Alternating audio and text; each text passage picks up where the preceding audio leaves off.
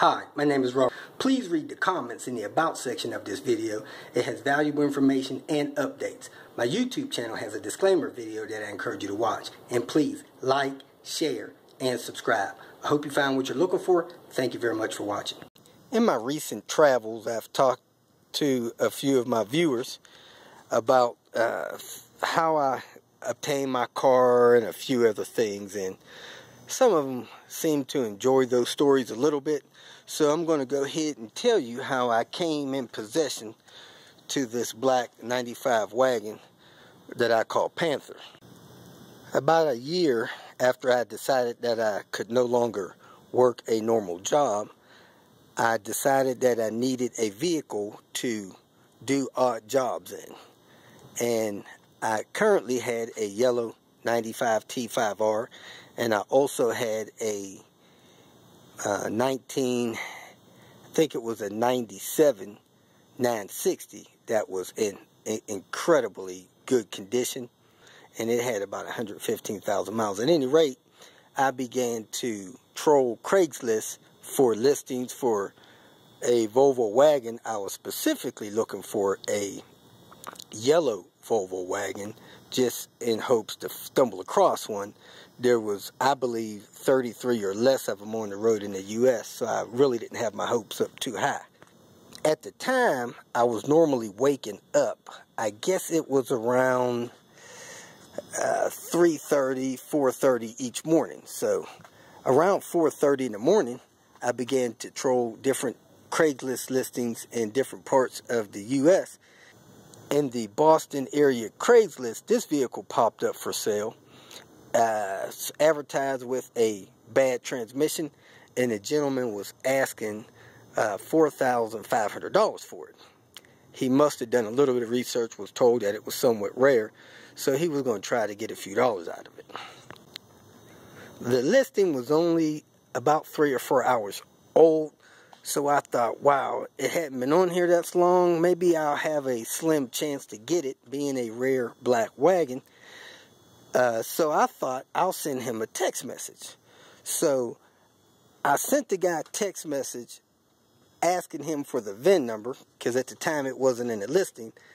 Lo and behold, within 5 minutes, I received a text message back from the owner with the VIN number. I thought, wow, this is incredible. I might have a slight chance of getting this vehicle. Most of the vehicles, these 95 wagons that I've seen come up for sale on Craigslist, usually sold within, 3 or 4 hours on the internet. So I didn't have high hopes, but I said, what the heck, at least I'll run the VIN and see what's going on. I woke up a few hours later and ran the VIN, and the VIN had no accidents. The ad said something about the transmission was not acting proper, so he believed, or told people to lead them to believe, that it was a computer problem with the vehicle, and that the transmission was actually okay, but the transmission that functions, but the computer that functions the transmission was defective. At any rate, I didn't think about it no more for the rest of the day, and I checked for the listing the next morning. Lo and behold, the next morning, the listing was still there. This 95 wagon for sale. So I sent a message to the owner requesting some more pictures, because the pictures of the vehicle were horrible. It looked like it might have been raining or snowing when the vehicle pictures was taken, and the time of the year was in, I think, early April of 2011. At any rate, I waited a few hours, didn't get any pictures. Later that day, I tried to contact him, no contact. The next day, no contact. But the next day, I noticed the ad appeared again, but the ad had different information in it, and 2 or 3 different prices. It had the $4,500 price, it had a $2,500 price, and the $3,200 price. I was like, man, what's going on here? On the 3rd day, another ad appeared for the vehicle. Now the vehicle actually had 2 prices in Craigslist, and one of them made no sense at all, but the other ad was still there with yet 2 different prices. So the vehicle was now being advertised with 3 prices again, the lowest price being around $2,200 and 2 other prices. So I contacted the seller again, talked to the guy. I told him that I wanted the car. I was likely going to purchase it, but I needed to sell my 960.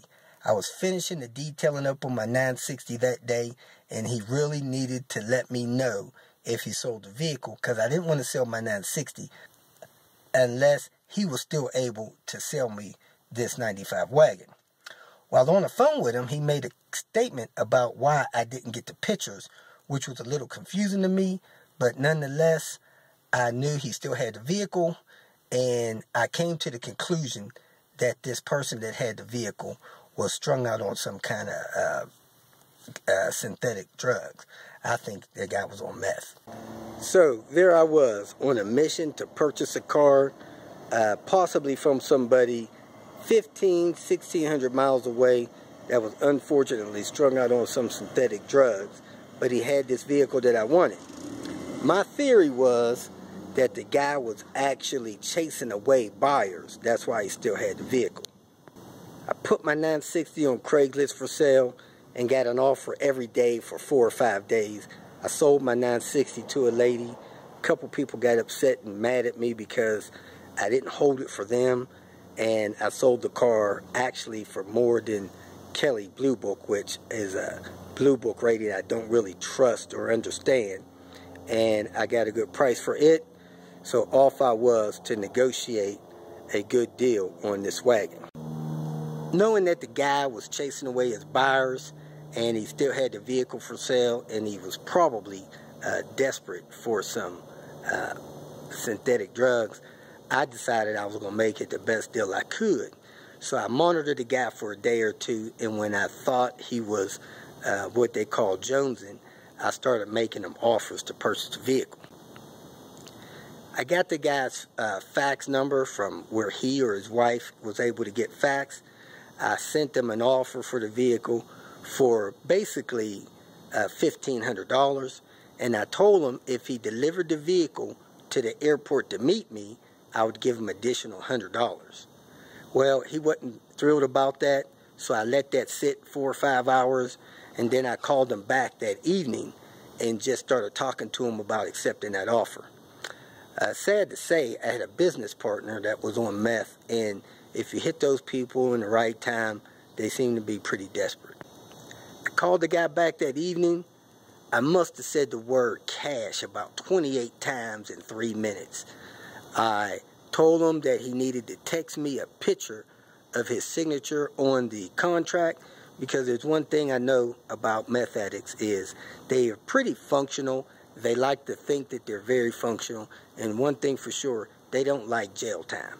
So I sent him an offer for $1,400. I told him I'd give him another $200 to get the vehicle to the airport for me, which was still the same $1,600. I told him once I got a signature back from him, I would send him $400 through a MoneyGram system. Then once I got the title, which he was supposed to overnight to me, I'd send him another $400. And then once I got my airline ticket, I'd send him another couple $100, and then I'd give him the rest of the money when I showed up. He wasn't real thrilled about it, but I did convince him to send me the text message, because once I got the signature back from him, I knew that I had a legal binding contract. And during that last few seconds of the phone call, I heard him and his wife or girlfriend, whoever she was, getting into it. And it was apparent to me that she was also strung out on stuff. So I hit the hang up button, set the phone down. I turned to my wife and I told her, both of these folks are messed up on that stuff.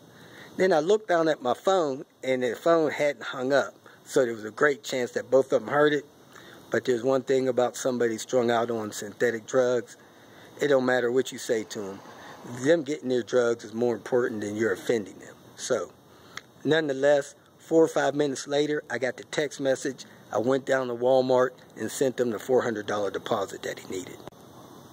During the time that I investigated some issues with the vehicle, and one of the things I asked him for was a picture of a title before I sent him a contract, was that the car was never registered in this gentleman's name.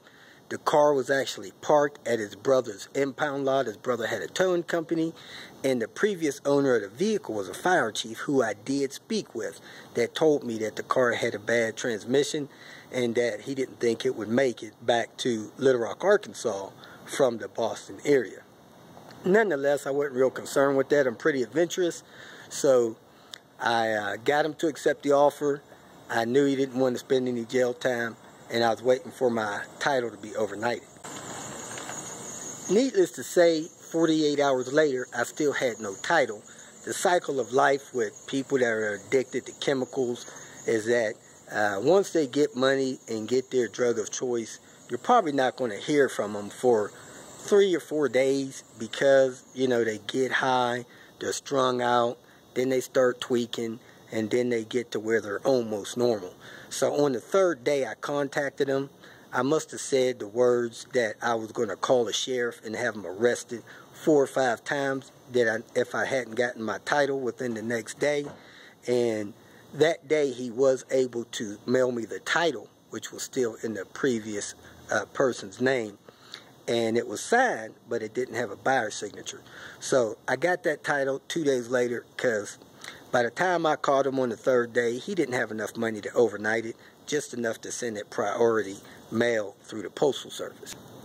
So via our promise, I sent him another $400 or $600, but I did not send him the new plates for the vehicle because I planned for him to get those plates about 2 days before I got there. After talking with his brother, I learned that the vehicle had not been started for several months, and his brother and him was having issues about that car being on his lot.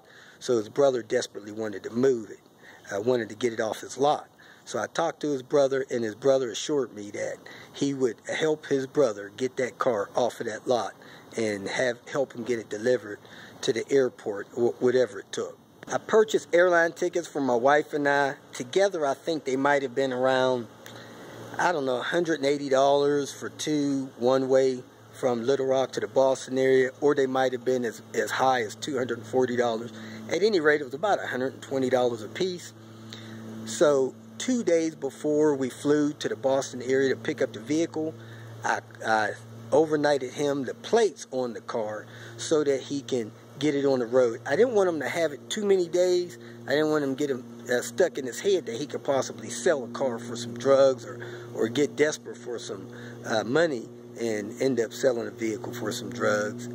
But hey, I was willing to take the chance, and I sent him the plates, and we were flying up there on a Wednesday. I made arrangements for him to meet us in Providence, Rhode Island. He said it was midway between where he was, and it didn't make a difference to him whether he went to Boston or Rhode Island. So Rhode Island was cheaper to fly into.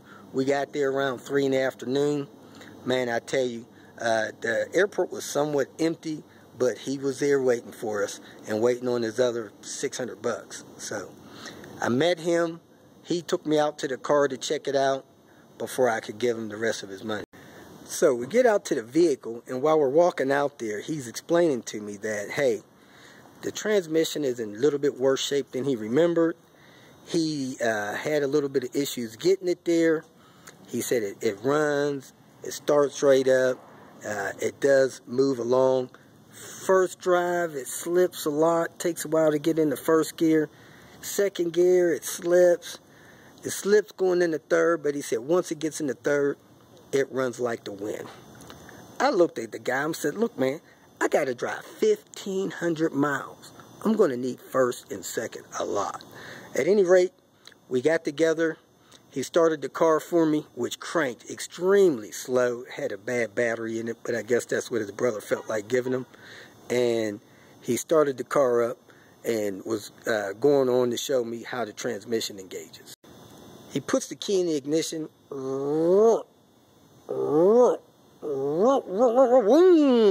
It fires up. I'm like, man, this car doesn't really like to start. He said, no, it's okay. It's been fine the last couple of days. I've been driving it like this, and you won't have any problems. It's going to start. It's going to get you where you're going. So he shifts the car and drive, and the door's open, and I'm watching it, and he doesn't have his foot on the brake. So the car's sitting in this parking spot. 10 seconds go by. 20 seconds go by. 30 seconds go by. 40 seconds go by. A minute goes by. About a minute and a half of sitting in drive, the car finally makes a little noise, and it makes a little bump forward.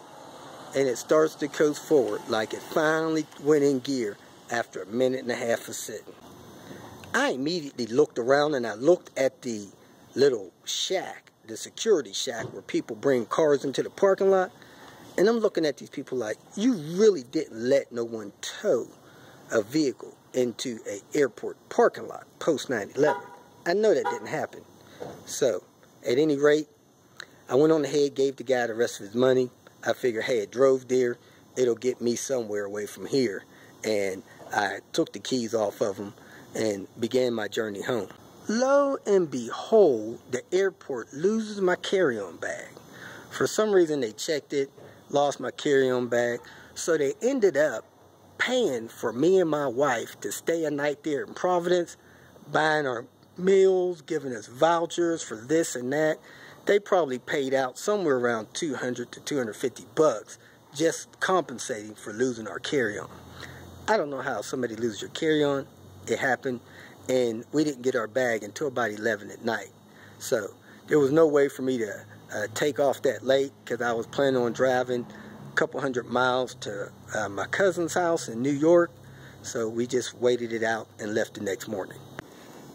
The exterior and interior of the vehicle was extremely dirty. Be honest with you, I never seen an interior of a vehicle so dirty in my life. It had so much dirt and dust caked up on the inside from sitting 8-9 months that, you know, I just thought, hey, as long as dirt comes off, it'll be clean and we'll be okay. And I had a transmission computer with me that I took out of my yellow 95. Popped it in, made no difference. So we put the car in drive. It took us about 5 minutes to get out of the parking lot. And we had about a 1.5 mile drive. Well, I take that back. About 3/4 of a mile drive to the hotel, in which we never, I don't think, ever made it past third gear, and the top speed was about 30 miles an hour. At any rate, it took us about 10 minutes to drive that mile over to the hotel. The next morning I got up and I decided to go check the transmission fluid in the car. I pulled the transmission fluid dipstick out, and it looked like it had dirty brown pond water on it. Smelled not too bad, but like I said, it seemed to be watery and brown. So I decided that I was going to set out to change the transmission fluid before I hit the road. Now, a lot of people don't know this, but these vehicles are equipped with this function button here. It's a transmission performance button. It has winter, economy, and sports setting. When you use that winter setting, the transmission computer orders the transmission to skip first and second gear and go straight into third gear. We loaded up the car, I pushed the winter button, and we took right off like wasn't nothing even wrong. At the time, I had a Garmin GPS, so I dialed in the nearest Sears so I can get the tool to remove the transmission drain plug.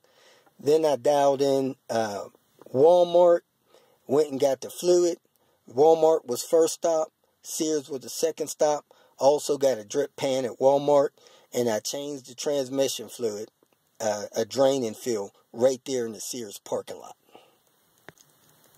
After the fluid change, off we went on our journey back home. I figured if something happened and the vehicle didn't make it back home, I'd contact my brother in Pennsylvania to come get me, flatbed this vehicle back to Pennsylvania where I'd fix it.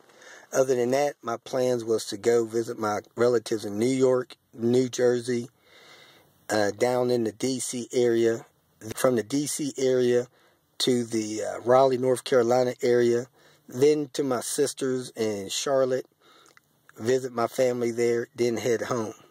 First stop between Providence and my cousin's house in New York was FCP Groton at the time. So we stopped there to get a few parts, and I changed the transmission fluid in their parking lot, and the car again shifted a lot better. I had all my gears back at that time. I went on to New York.